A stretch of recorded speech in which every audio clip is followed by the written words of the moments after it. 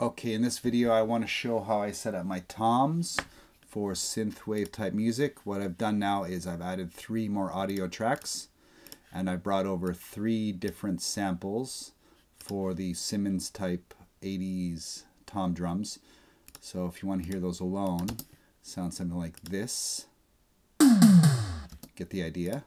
You can do anything artistically here. We can pan them if you like. So you got make 120, one center, one left. It depends on what you want. It's all cool.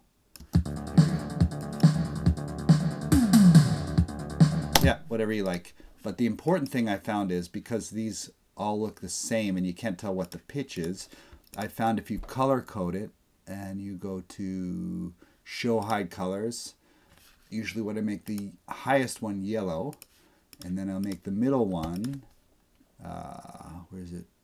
Show hide colors is at the top now.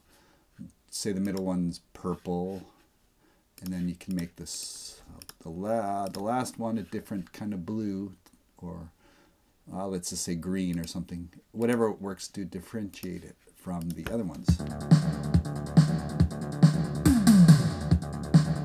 Cool. Get the idea. And well, I could also make these on a track stack. Create a track stack. And what we can do, you know, you can throw on a reverb if you like. Space Designer. I was talking about this one before. Let's just go to medium spaces. Go to gated verbs. Percussion, for example. And here that sounds. Okay, you get the idea. That's sounding pretty good for toms.